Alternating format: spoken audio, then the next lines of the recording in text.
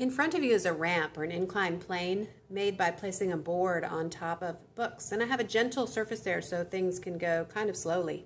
Because we're going to have a race, we want to look at how this ring progresses down the ramp compared to how this solid disc progresses down the ramp. So take a look at them and think about them and decide which one you think is going to win the race. The meter stick is going to be used just to help them both start at the same time. And we'll do 2 trials so that we have at least a little bit more data. And also just in case like one of them is in a faster lane than the other. So let's give it a try. Right now, the hollow hoop or ring is towards you and the solid disc is towards me. And when we release it, by the way, have you made your prediction? Make your prediction. When we release it, the disc wins. Okay, let's reverse that just in case there's something like one side of the ramp is waxed or faster than the other one. So last time the disc won. Let's try it again this time.